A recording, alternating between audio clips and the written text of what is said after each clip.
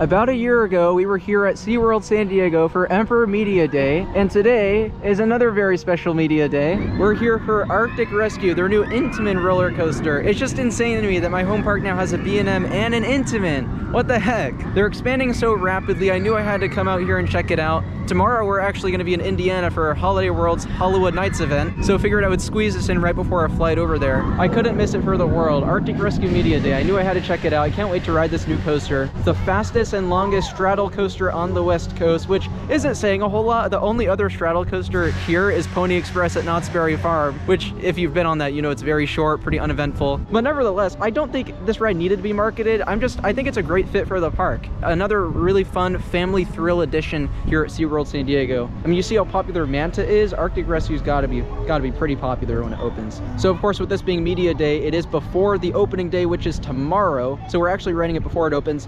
And so I'll make sure to capture all my POVs and everything for you guys to see the ride before it opens to the public tomorrow. I brought my stepfather Hugh. He doesn't ride coasters, but he's very nerdy and knowledgeable about coasters. And I told him, this ride is not super intense. I think you can handle it. How are you feeling going into Arctic Rescue? I know you haven't seen it yet. I think it'll be okay. I handled Manta okay. This is my first modern Intamin. That'll be pretty cool. Yeah, I'm looking forward to it, actually. Yeah, 30 feet tall. Shouldn't be too bad. I mean, he was looking at Emperor and he was like, that looks nasty for him, but Arctic Rescue shouldn't be too bad. So we're gonna head inside the park and we'll see you inside. We're heading straight to ride it. Off they go, we're next. Can't wait. Are you ready? No. Here we go, we're off on Arctic Rescue. SeaWorld 6 coaster, right into the first launch. Here we go.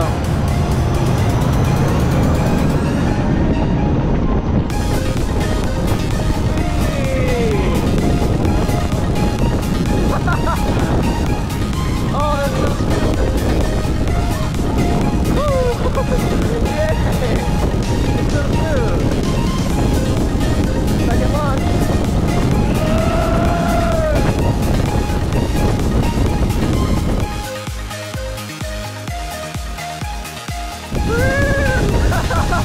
Yeah!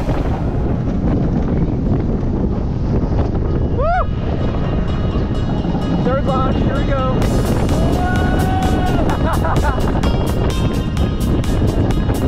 Nice long ride. Whoa! I like that element, that was fun. Woo!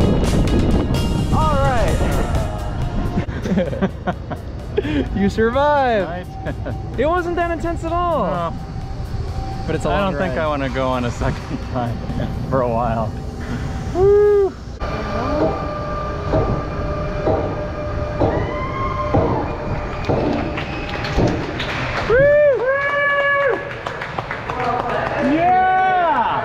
Alright guys, I just got off of Arctic Rescue for my first ever ride. We did it in the very back row, and it's exactly about what I was expecting. I'm a big fan of those Intamin straddle coasters. They're really fun, comfortable, smooth experiences, and this is no exception. It's a great fit for SeaWorld San Diego. You know, at first I was like, this is kind of weird to add here because it's so similar to Manta. So many of the stats are actually the exact same as Manta, but I think because of the straddle setup, it's different enough from Manta, and it makes a lot of sense in the lineup. Diego in a Coaster Dash vlog? Oh my god, what?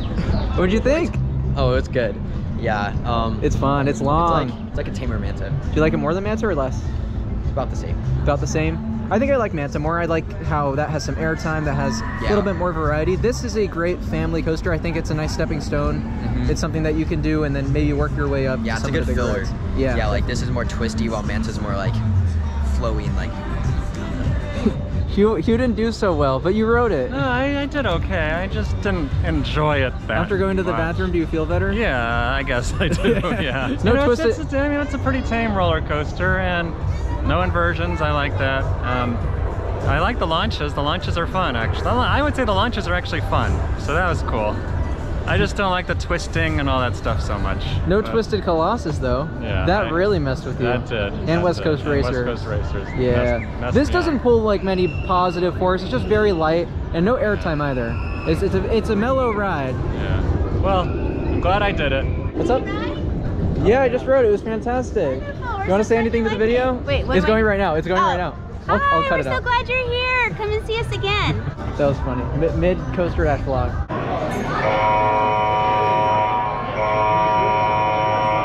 Attention. Uh-oh, the ride did an intimate. May I have your attention, please? Clear the Arctic Rescue launch and track areas for moving. The ride's been broken for quite a little while, and I have a flight to catch in not too long, so I might just have to head out after the second ride. Maybe I'll squeeze in a third, but not looking too good for that. Good news is that the second ride will be in the very front row. Last time I did very back, so at least I'll get some variety on my rides. All right, filming. Here we go. All right, guys, we are on the front row of Arctic Rescue now. We got Diego here. What's up? Can't wait to try this out in the front. Back row was fun. Front row might be even better. Got that view, you got that sense of speed. Let's do it. Here we go. Into the first launch. Let's get it. Woo! Yeah! Oh, it's so smooth. Oh, I love that. Woo! Yeah! Ah. Second launch, here we go. Oh, positives, oh my god. That part's actually kind of intense. Here we go.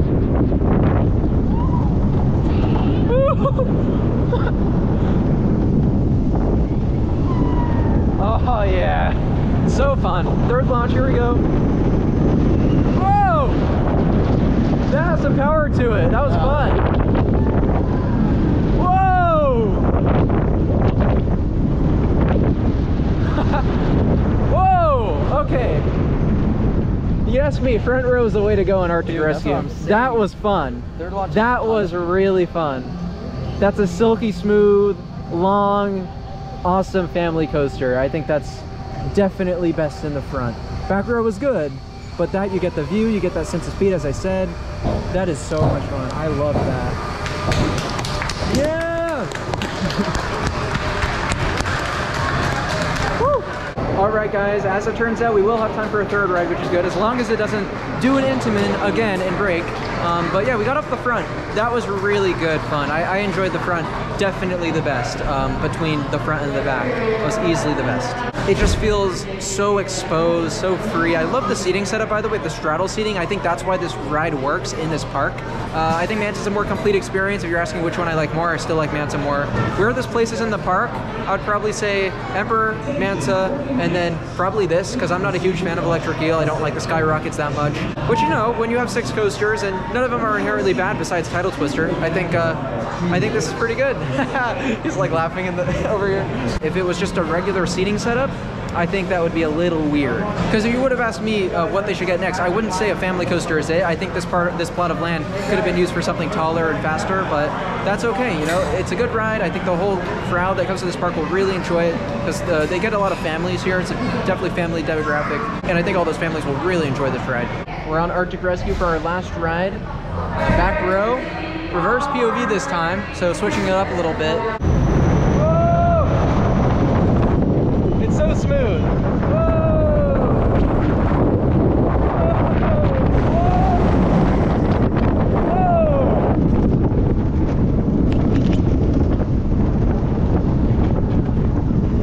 I like the white rocks that kind of resemble snow.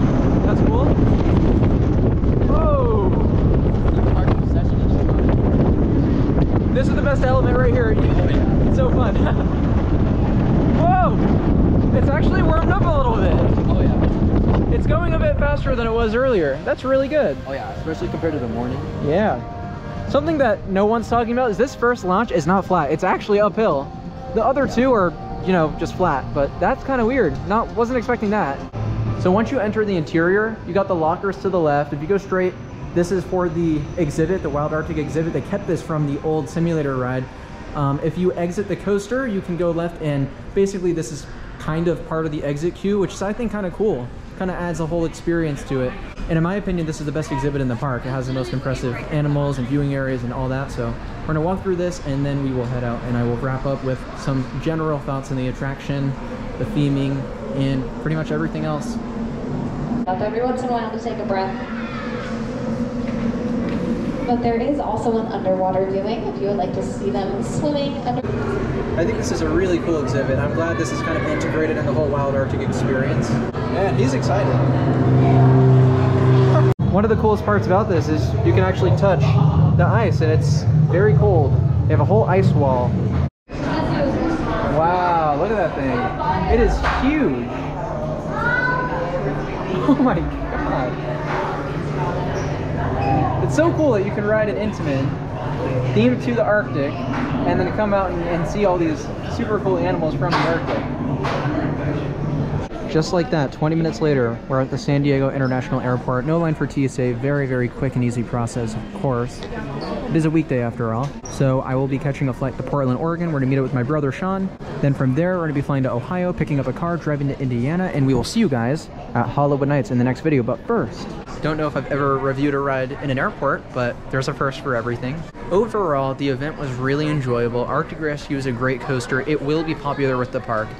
It will. The park gets so many families. It's a great family addition. Do I think it's a little redundant with Manta in the lineup? Yes, but like I've been saying, I don't think it's totally redundant because it has the straddle seating. If it didn't have the straddle seating, it would be a little bit weird. I don't know if I'd agree with the addition then. I do still believe that that spot, that plot of land, should have still be used for something a little bit bigger, because from my understanding, that part of the park, they can build up to 160 feet with the right approval. So I'm not sure why they didn't go for something bigger. For what they had to work with, a 30-foot attraction, that's fine. Like the ride was very enjoyable. But I've already talked about the ride experience. Now I want to talk about the theming a little bit. So of course, as I showed you guys, they kept the exhibit, which you now exit in, and that's a really great exhibit. I'm so glad they did that. It really ties into the whole climate change theme, you know, protecting the Arctic. I really enjoy that. But there are a few things I think they cheaped out on. The first is the queue line. There's not really much of a queue line. There's like switchback, and then you go inside the building and there's a station. It's not really much. The station actually looks okay, but then the turn inside the station, I feel like you should be looking at something there instead of it's like a warehouse. You know, there should have been like an aquarium or something to look at, maybe some theming. And then the last thing, the thing that really bothers me the most is you have fences around the perimeter of the ride. In my opinion, that's actually, it takes away a little from the immersion, especially when you see over the fences and you can see all the dirt they had to clear out and all the construction vehicles and all that stuff. What I would have loved to see them do is put a bunch of like ice sculptures all around the ride, kind of like what everyone wanted them to do with Icebreaker at SeaWorld Orlando. They didn't, they cheaped out. They did with this too. I think that would have been so cool, and it would have really added to the immersion of the experience. I do, however, like how they did something with this. Even though you can't see the layout from inside the park, you can only see it when you're on the ride. It's really cool